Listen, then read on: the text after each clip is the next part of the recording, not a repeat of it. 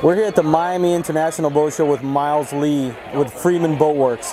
We're on the 37 quad 350s. So he's going to take us through real quick and just give us features he'd like to point out on this boat. So here we go. Miles, take it away. Absolutely. So this is our 37 VH. It came out in December of 2014 at the Miami Boat Show, so almost 3 years now. They came out with this boat, and the first one came out with quad 300 Yamahas. Okay. And this particular model is around 75 to 77 mile an hour top speed.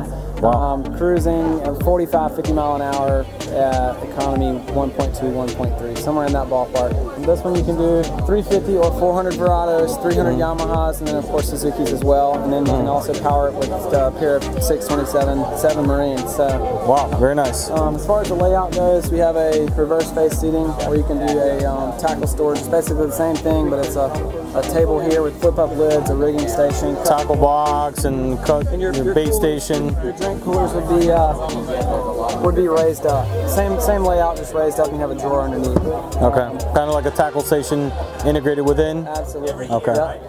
So from there, you got 2 floor live wells here and here, 70 gallons and 70 gallons in the transom. These are all live wells? Live well, bilge, live well. Okay. So you can do a dive door / tuna door on either side on the transom, and then optional rocket launchers as well. This is a pomponette launcher. Release Marine makes one as well. Yep. Let's continue forward. Moving forward into the electronics. So this particular package is twin 8622 Garmin's, and what size are these screens? 22s. The maximum we can do here is the 22s. Seems to do the job. Absolutely. So as you see, Mercury now is using a Simrad vessel view unit for the Mercury controls. So you got all your light switches and VHFs up top, 3-sided polycarbonate isinglass, your auto-pilot head. So when you're sitting here running the boat, everybody can't get down to interrupt your beer drinking.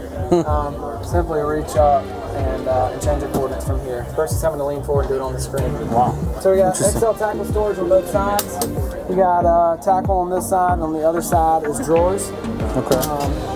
This one has powder coat. You can do powder coat, Line X of Sarasota has come together and done a lot of work for us. Moving forward, you have your console, bulkhead doors, access to all your lifts. 1,000-quart coffin box, floor, dry storage, starboard side is going to be a 400-quart ice chest. Billy's idea for when he built the 33 9 years ago was put the fish in the coffin box, clean ice on the floor, just wide enough for a snow shovel. So you go in there with clean ice. Look at that. So this boat was built for a true fisherman, somebody who likes to get out there and working hard. You can't break the boat. It keeps it simple. Definitely what you can notice very quickly in comparison to any sort of V-bottom, the amount of space that you have.